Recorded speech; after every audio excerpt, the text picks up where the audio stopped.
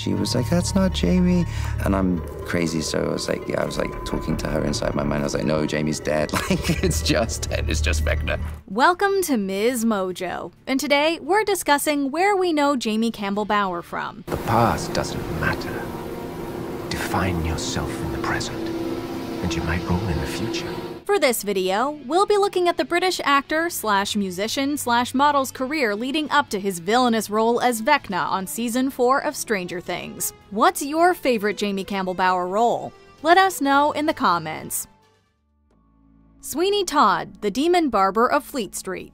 London-born Jamie Campbell Bower spent his younger years as a member of the National Youth Music Theatre and the National Youth Theatre. When he was in his late teens, he made his big screen debut in Tim Burton's Sweeney Todd, the Demon Barber of Fleet Street, starring alongside Johnny Depp and Alan Rickman. I have sailed the world, beheld its wonders, from the Dardanelles to the mountains of Peru.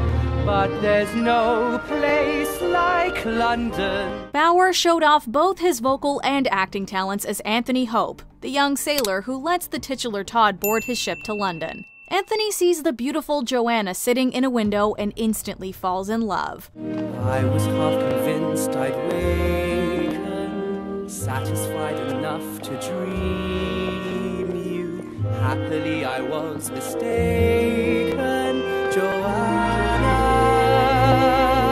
He vows to free her so they can be together, which proves difficult as she's the ward of the evil Judge Turpin. Joanna, elope with you.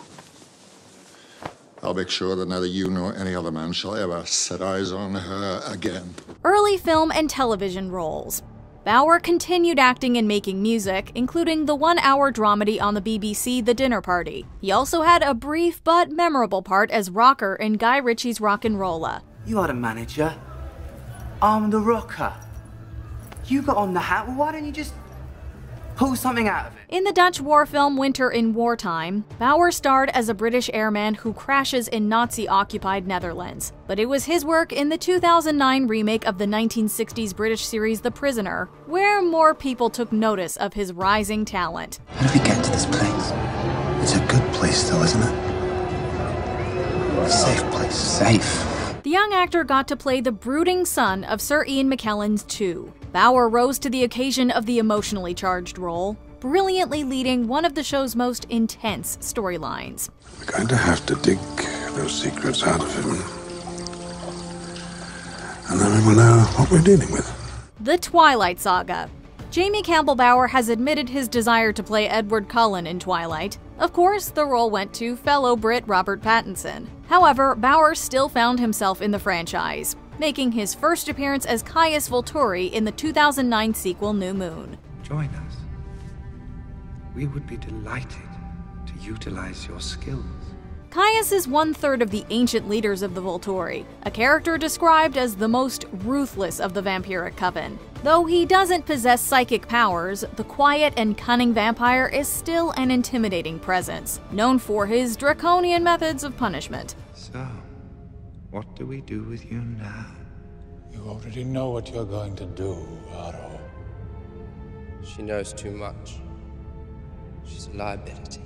Caius and the Volturi returned in Breaking Dawn Part 1 for a post-credit scene. And in Part 2, they traveled to Forks, ready to kill Bella and Edward's child, Renesmee. These children are much like us. Regardless, the Cullens have been consorting with werewolves, our natural enemies. Magical worlds. In 2010, Bower traded in his fangs for a wand and joined the Wizarding World for the first Harry Potter and the Deathly Hallows installment. Let's backshot. Who is this man?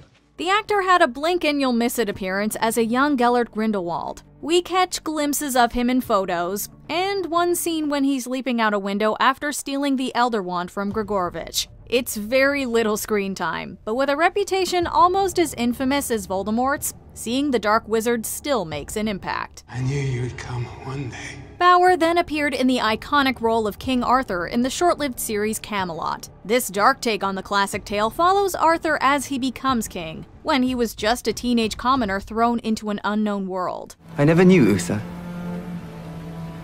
But if he inspired such loyalty, I am humbled to stand before you.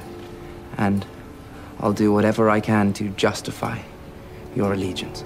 There is, of course, the love story between Arthur and Guinevere, but the series features plenty of bloodshed and impressive fight scenes, many of which Bower did himself. His performance as the young, impulsive charmer made this an Arthurian legend for the modern ages, and proved he's worthy of leading man status. I know I carry your hope in me, and I will establish here at Camelot a new way of ruling for you, the people!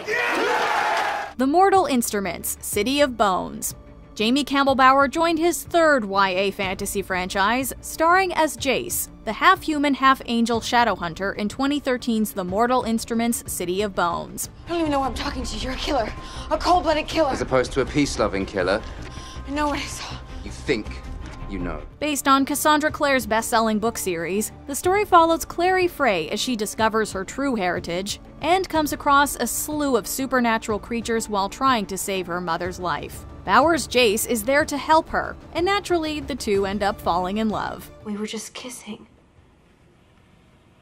How swiftly you dismiss our love. The skilled demon slayer is moody and sarcastic, which stems from his complicated past. Like in Camelot, Bower underwent extensive training and did the majority of his own stunt work. The film grew Bower's following, but unfortunately it didn't do too well at the box office. The planned sequel based on City of Ashes was scrapped, and the franchise moved to the small screen with a new cast. Unfortunately, my one true love remains myself. Well, at least you don't have to worry about rejection. Not necessarily. I turn myself down occasionally just to keep it interesting. Music, theater, and rock star playwrights. With a music manager mother and a father who worked for Gibson Guitars, it's no surprise that Bower is a gifted musician. After being in the Darling Buds, Bower was the lead vocalist and guitarist for the British punk rock band Counterfeit from 2015 until the band called it quits in November 2020. There's so many things unanswered, so many things I wish I'd known. He has since put out solo tracks. Also in 2015, he tapped into his musical theater background and joined the West End production of Bend It Like Beckham the Musical as Joe. Break the boundaries on the road to success. A touch of obsession is key. In 2017, he stepped into the role of Elizabethan playwright Christopher Kit Marlowe in the drama series Will, about the fictional life of a young William Shakespeare. Marlowe is devilishly charming, seductive, and knows how to command a stage, much like Bower himself. Dost thou desire money? Power? Greatness? Oh, speak, coward, speak! In their tension-filled scenes, Marlowe pushes Will to be as indulgent and daring as he is. Sadly, the captivating series only had one season. A man is dead because of you.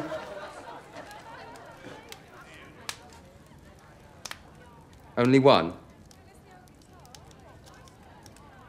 That must be more prolific. Wizards and Westeros. 8 years after Harry Potter and the Deathly Hallows, Bower reprised his role as a young Grindelwald in Fantastic Beasts: The Crimes of Grindelwald.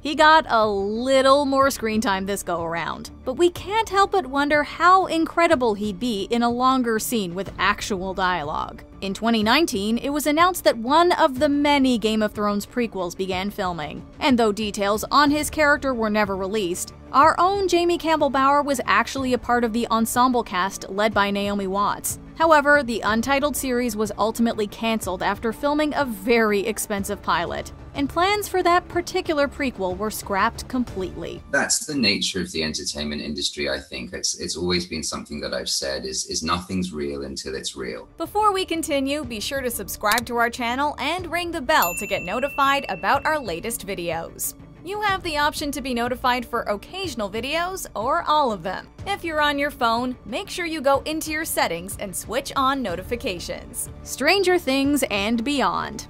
Despite his impressive 15-year career, some may only know Jamie Campbell Bower from his 2022 role, or roles, on the long-awaited 4th season of Stranger Things. Well, well. Look who finally decided to join us. Someone's a sleepyhead this morning. As the friendly, orderly Peter Ballard, Bower is creepy yet kind to Eleven, offering her comfort after she's mistreated by her fellow lab subjects. In one of the many epic monologues the actor delivered, it's revealed that Peter is actually Henry Creel I and Vecna. I could make my own rules. I could restore balance to a broken world. A predator. But for good. Bower was dedicated to preparing for the complex role, creating a mood board and everything. But that's not the only impressive feat he accomplished. It took about 7 to 8 hours a day for Bower to transform into the lich-like creature. Depending on the day, we'd start anywhere between sort of 4 a.m. or 3 a.m. in the morning to be able to shoot for sort of like 10 a.m.-ish. And then we'd shoot for 10 hours, 12 hours, and then sort of it's an hour D-rig. That's right, it's really him performing underneath the heavy prosthetics. He also created the deep, growling voice for Vecna too. Belong here with me. You're not really here. Oh, but I am Max.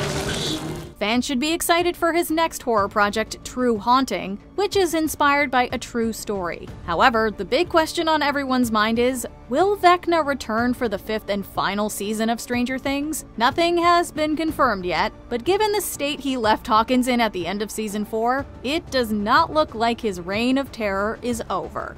My lips are sealed. My lips are sealed. You'll all have to wait and see. I think Matt and Ross have got something beautiful cooking, and they'll let us know in good time. That's my answer. Do you agree with our picks? Check out this other recent clip from MsMojo. And be sure to subscribe and ring the bell to be notified about our latest videos.